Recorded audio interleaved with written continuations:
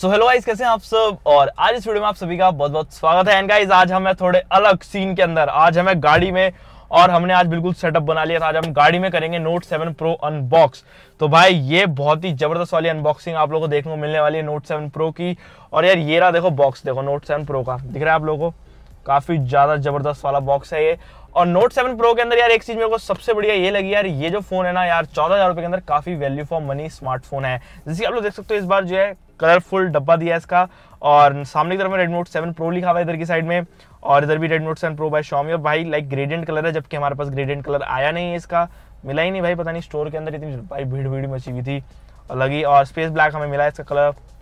यहाँ पे पीछे कोई क्विक स्पेसिफिकेशन मेंशन है, 4GB रैम है, 64GB रोम है इसके अंदर, 4000 mAh की बैटरी है, ये सब Qualcomm Snapdragon 675 प्रोसेसर। तो यहाँ पे सील जो है पहले से उन्होंने ओपन करके दिया हमें, तो यहाँ से खोलेंगे इसको, ठीक है ना। आपको पता ही है Xiaomi के सारे फोन की अनबॉक्सिंग सेम ही रहती है, कुछ ऐसा खास मिलता नहीं है इसके अंदर, वही इसके कवर ववर मिल जाते हैं और थोड़े सा वो, और कुछ नहीं है। मेन स्टफ तो ये है। तो यहाँ पर इसकी आती है बात, तो एक बार आप लोग इसकी आवाज़ सुनो। तो ये है हमारा भैया सामने Redmi Note 7 Pro, जैसे कि आप लोग देख सकते हो। और इधर से इसको पीछे से भी हटा देते हैं, ये भी हटा देते हैं भाई, निकल लगाने का कोई फ़ायदा मतलब है नहीं कुछ भी। तो यार ये देखो आप लोगों को फिनिश जो मिल रही है यार, मैंने Redmi Note 7 चलाया तो मुझे पता है यार Redmi Note 7 Pro कैसा होगा, तो उसी के तरीके का है बिल्कुल डिज़ाइन वाइज। तो यहाँ पे कुछ आपको डिफरेंस मिलता नहीं है और कुछ ऐसा है नहीं। तो मेरे पास दोनों ही है, Redmi Note 7 भी है, Note 7 Pro भी है, दोनों ही ब्लैक कलर के अंदर है, जो सबसे बड़ी बात हो गई है। तो इसलिए अब दोनों ही सेम से लग रहे हैं।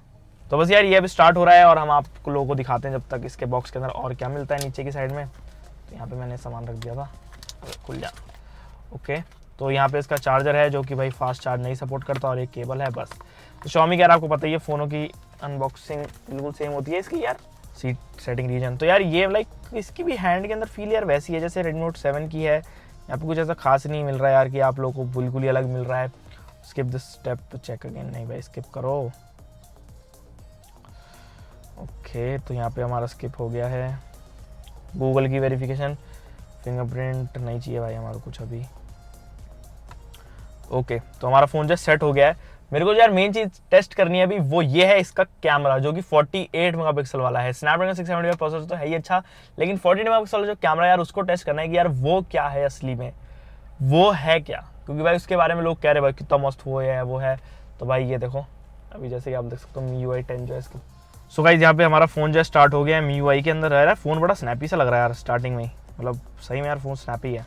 और मेरे को तो भाई कैमरा टेस्ट करना है। तो यहाँ पे कैमरा हो गया है AI वाला, और अभी इसके अंदर बताएंगे, अभी प्रो मोड में जाएंगे।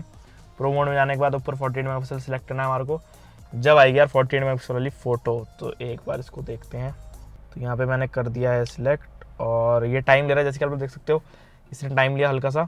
और उसके बाद अब ये आ गई है हमारी इसके अंदर, अलाउ करेंगे इसे। And 48 megapixel